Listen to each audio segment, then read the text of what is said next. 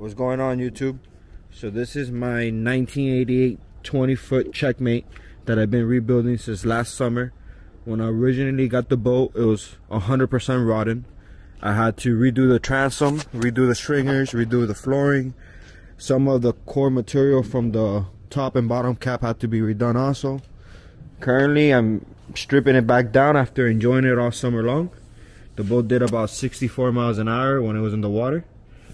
I stripped it down because this rear cap cracked right down the middle where I had originally removed it from. I removed it to fix the transom and do some stringer work, and when I molded it back together, I didn't put any core material in the bottom. I just put fabric and it cracked immediately. So I learned my lesson, I fixed it the right way, and in this video I'm going to show you how I put the core material and how I made it look like this.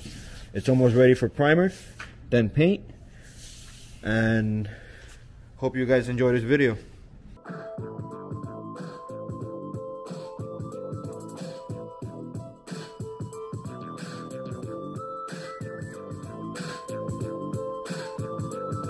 Alright, so I cut off the cracks that it had. My plan is to now get 1708, put it through the bottom from here to here, glass it in, and then have something support it for nice and even. I'm gonna get some wood and make a stringer from the bottom, glass that in, make sure it's nice and sturdy.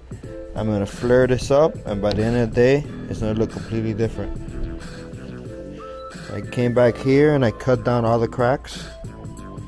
So my putty has something to grab onto. Looks horrible now, but I promise you by the end of the day, it's gonna be a lot prettier. This side is not that bad, but it's gonna be the same process as the other side.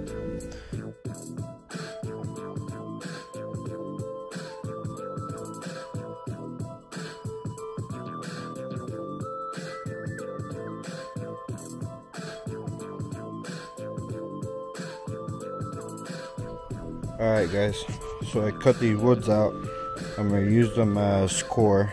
I cut 4 of them out. My plan is to do the inside, run it like this one like that, this one like that, and then do the inside. I'm going to screw them in, and I'm going to secure them with polyfill. Let it dry. Hopefully it dries within the hour. And then I'm gonna glass it. I'm gonna take the screws out, glass it, and start the flaring process. Here's a pro tip: screw on the screws before you start doing the work. It makes everything a lot easier.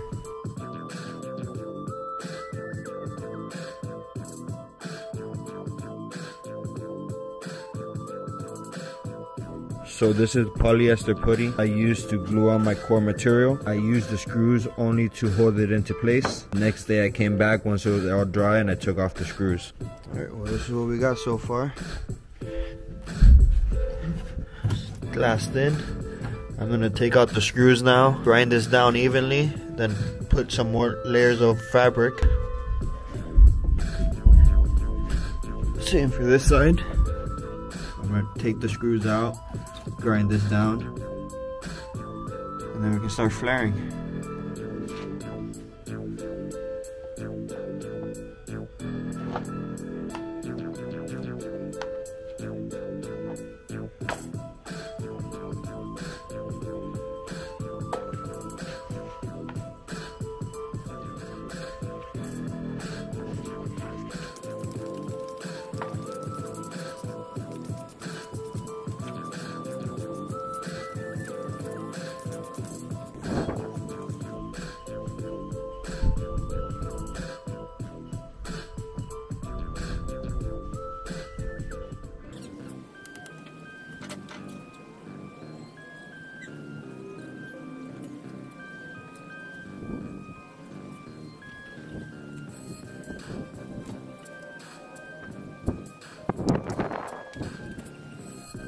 Alright, so now I gotta wait till tomorrow until all this is dry so I can sand it down with 220.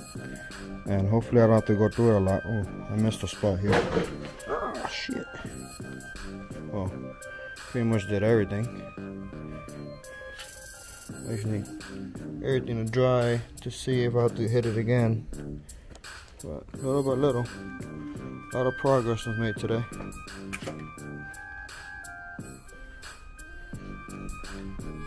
Alright guys, so it's the next day and I started working without filming. Well, I sanded down my 80 grit on the rotary sander, and this is the first pass pretty much. I'm gonna probably have to do like 2 more. The back came out decent, all the cracks are filled in. I still gotta sand this down, but I need to do this by hand. These corners are gonna be a mission, but whatever. So it came out nice, all nice and smooth. Still needs like another 2 coats. So for my second pass, I'm gonna use this body filler right here from 3M. What I use all the time, I love it. This dries up super quick. In a matter of 15 minutes, it's dry and ready for sanding. Other than the putty fill. The putty fill takes about a day to completely dry and be able to sand. So that's why I'm choosing. I usually do this first, and then I'll use that body filler.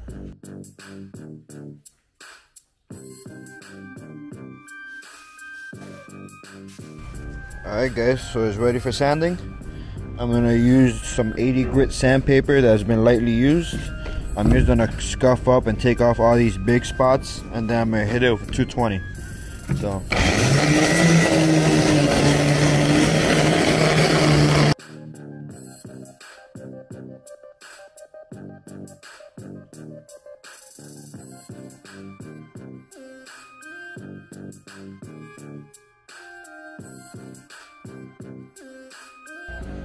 this is why I love this stuff.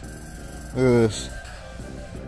Super smooth, sanding down nice and low, and it doesn't scratch off. Look at that. Beautiful. Couldn't be happier. I fixed all this. Remember the crack that was there? It's not there anymore. All this stuff was cracked. It's not there. Remember this ugly crack? Fixed it. It still needs more work. I still need to sand this. I still need to fill this up a little bit here in the corners, touch that up. But it's looking good. This side, it's all smooth. Alright guys, so it's the end of the day and the side of the boat's ready for some high build primer. I'm gonna do that sometime this week. The rear of the boat needs to be sanded down a little bit more, but it's looking a lot better than what it did a few days ago. There's no more cracks anywhere. I fixed all the stress cracks. She's looking good. I decided to rip out the carpet because I had some defects. And since the carpet's out, I'm gonna pour foam into the empty cavities under the floor and get everything ready for spring break. All I need to do is paint and put my accessories back on. I have my engine in pieces, but it should be pretty quick.